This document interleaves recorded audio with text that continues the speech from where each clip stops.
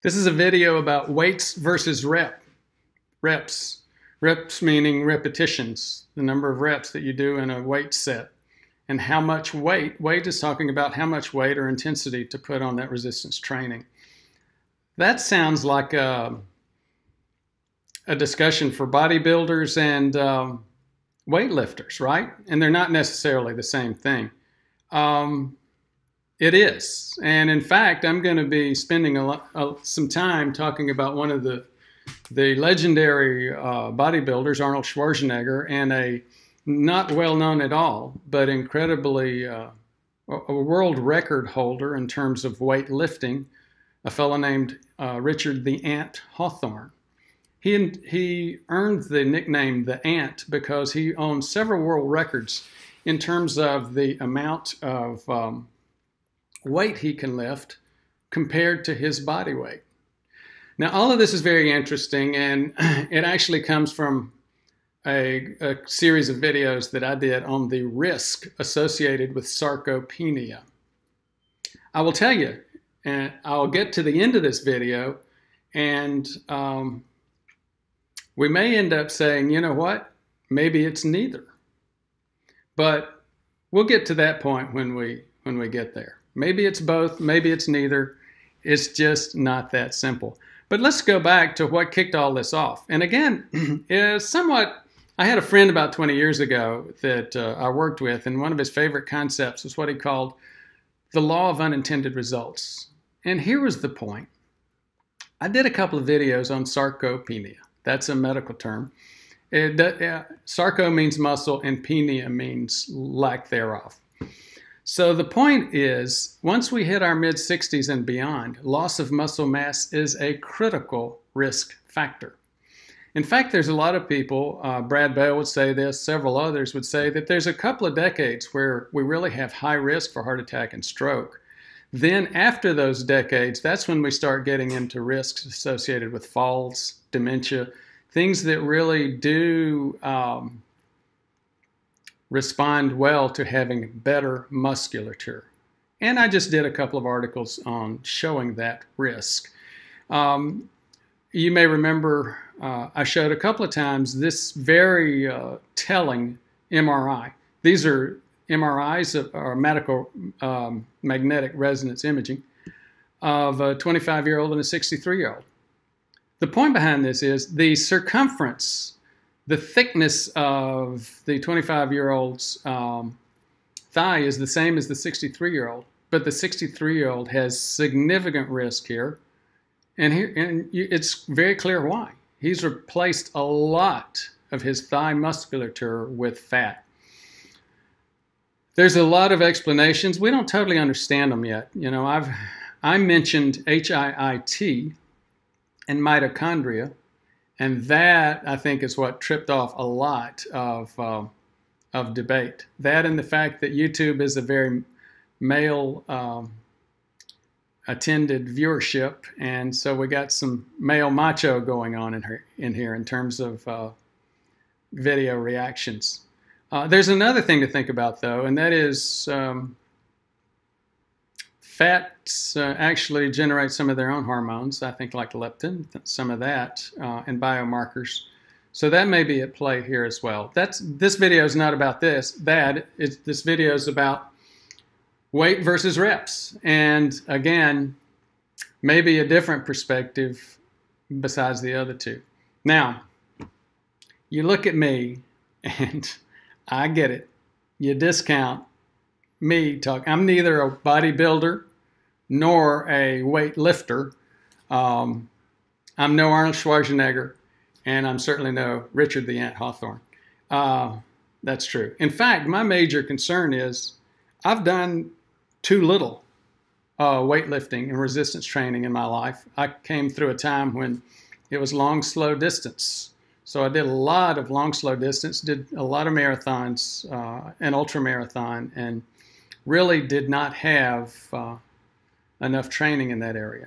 Right now, for example, I've gotten up to 30 to 60 reps on most of my activities, and I'm not anywhere where I need to be in terms of the amount of weight. So again, I'm no Arnold Schwarzenegger. In fact, what I'm going to do is talk a little bit about what he has said in this area, and also what someone else has said. Arnold Schwarzenegger is a bodybuilder, and Richard the Ant Hawthorne, I mentioned him earlier. Hawthorne is earned the nickname the Ant because he's got several world records in terms of the amount of weight he can lift compared to his body weight. He's what, 5'3", 132 pounds, and weightlifting, as you can see here, 610 pounds deadlift. So both of them said a lot of the same things. And here's what they said. I'll go ahead and give you the punchline. They both said it's both. But let's go back and see what the viewership said. One of the first viewers that came out of the blocks tripping this off was Jay Kindlin. I'm 76 and have sarcopenia, but no other signs of, quote, frailty, end quote. They may overlap, but by no means, quote, identical, end quote. And I made the point that they're very similar, and some people may say identical. Got it. Good point. Understand the criticism. But again, let's go deeper in terms of this, and let's talk about some of the reactions we're seeing.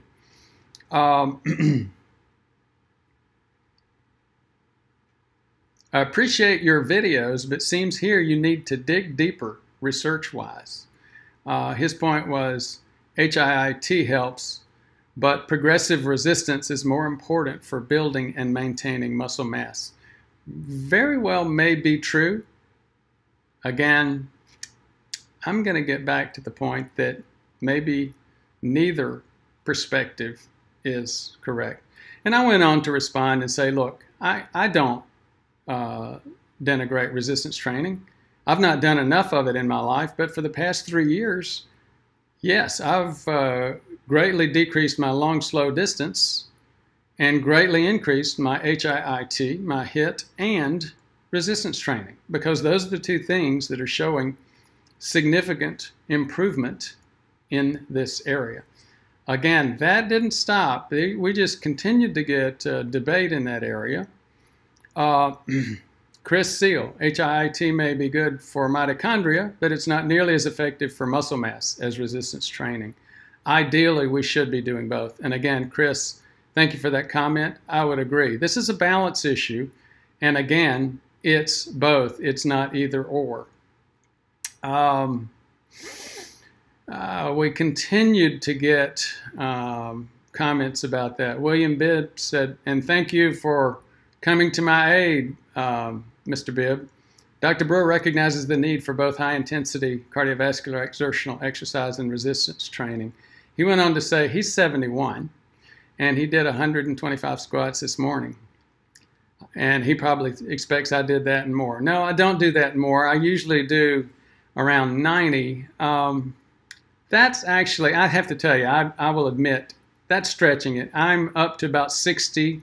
I was doing 90 in these areas with squats, but I've moved on to other stuff, related exercises.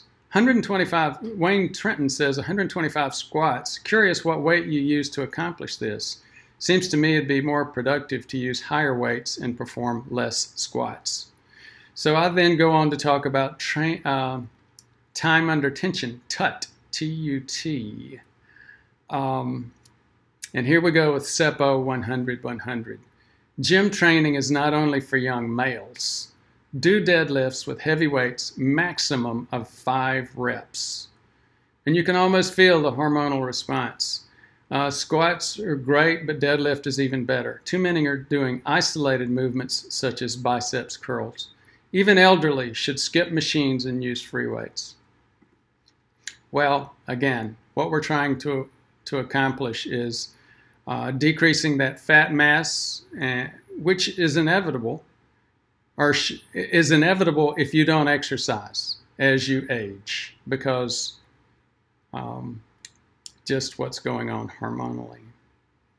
Now, as I said, I understand you don't want to hear what I have to say about this. Let's talk about two different guys. One of the greats in terms of You may not agree with his politics or anything else about him.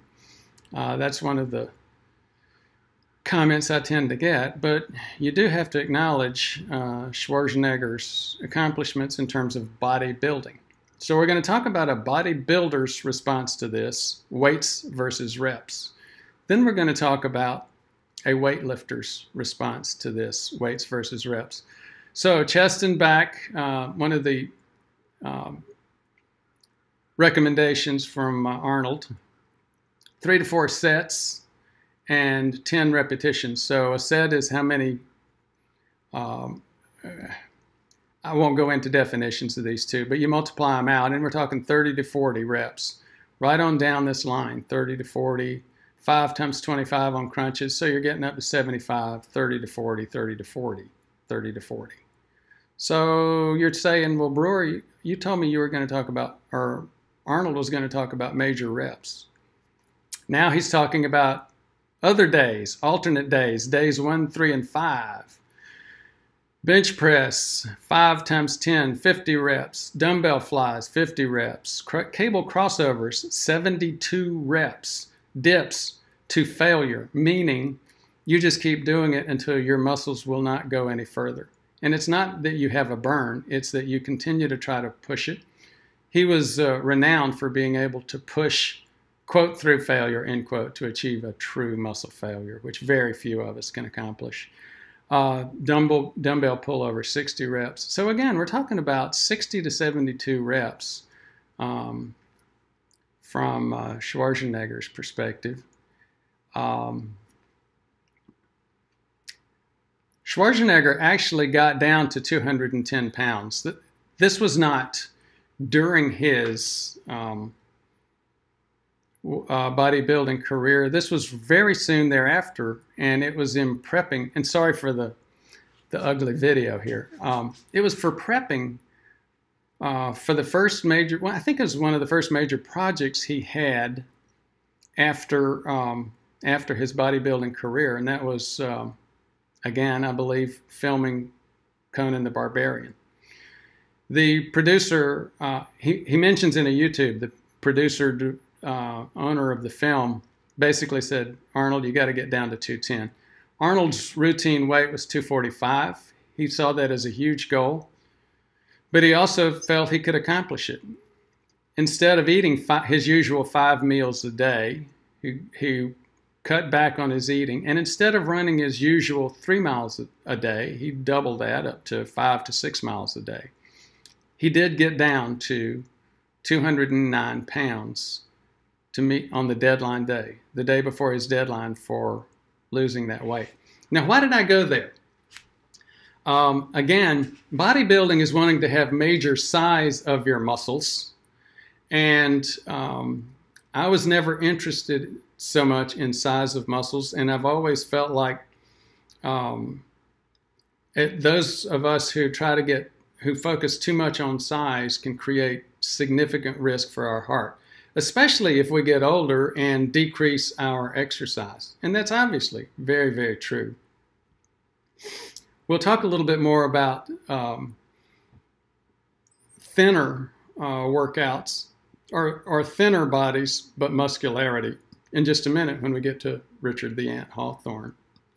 This is Arnold recently, 30th of May, 2018. Comeback continues. You know, he had surgery on his heart. Would I say that it's because he's been too heavy? No, I wouldn't say that. It may be true, but I don't know that for sure. And I don't think it was. I think when you look at Arnold throughout his life, he's had a significant low amount of fat or relative fat mass. He's training every day doing my reps. And again, there's a couple of videos where even at age 70, 71, he's saying, reps. Now, I mentioned Richard the Ant Hawthorne a couple of times in this video, and I'll try to remember to put the video or the link to that video under this one. He says it's 100 overall reps, 10 sets of 10 reps each. Let's go back. Yes, this is Richard the Ant Hawthorne. I believe this was a world record attempt for him in terms of mass. And you can see the bar bending. 4 reps, 610 pounds. And again, I believe he was something like 132 pounds at the time that he did this. Again, those of you who are watching this are saying, "What? This is so weird." No, I'm not suggesting anybody go here. I'm taking 2 of the guys that had a lot of opinions regarding reps versus intensity. And they both said, you got to do both. Hawthorne said for the first 25 to 50 reps, you're going to feel like this weight is way too small. And then the last 25 to 50, you're going to feel like you need to start adding the plates and increasing intensity, and you're going to feel like this is way too much. And at the end of the day, they both said the same thing. It's both. Also, at the end of the day, Hawthorne was more into this having a small muscle mass but a large strength, and Arnold was the not completely the other way around, but he was very comfortable having a larger muscle mass. To me, I've had several conversations. I remember hearing Brad Bale talking about this, and I haven't verified it completely yet, but his perspective was, we go through a couple of decades in our 60s for sure, but it starts in our 50s and decreases in our 70s when we are at highest risk for a heart attack and maybe even stroke, but mostly for heart attack. And that as we get beyond our 65, 70 age period, if we haven't had that heart attack, other things become larger risks for us, like maybe stroke, but cancers, and specifically falls. We've had several conversations about fall prevention, and here's one of the things that several friends have recommended to me. Yes, reps, yes, overall strength is very important, but there's also an issue about how functional is that. And those are the guys that would bring up, you know what, use a weight vest. Where does that fit in all of this? And you get very, like all of this, this video, you can get a lot of macho-driven activities here, and you get some very macho-driven weight vests. But I had this discussion with, again, my sweet wife, Janice, who always likes to take the other position. She said, Ford, you know, you're just way hyped up on testosterone and intensity. I'm not going to agree to any of this. My perspective is you got to stop and think about, who are you talking to? And she had a great point. A lot of our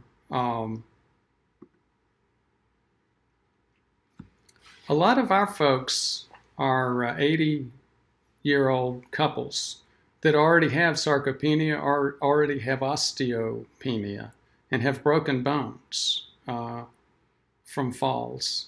Now, would you recommend intensity, high weights, or would you recommend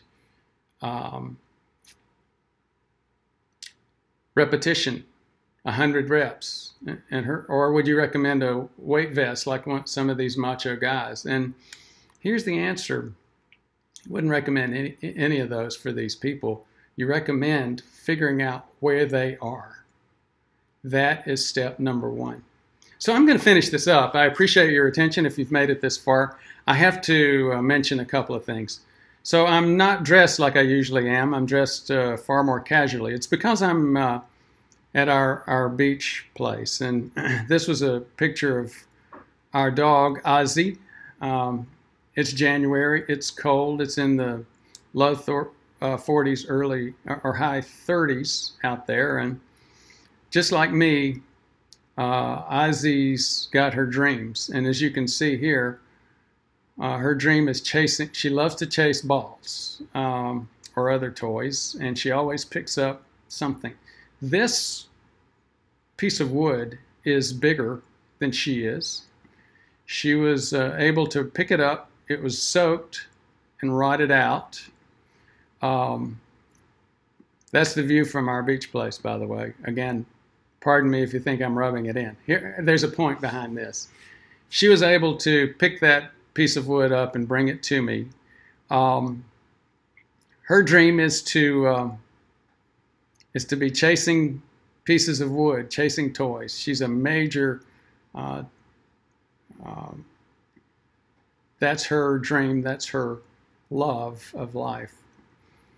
I have a dream too. Some of the one of the greatest orators, Martin Luther King, did his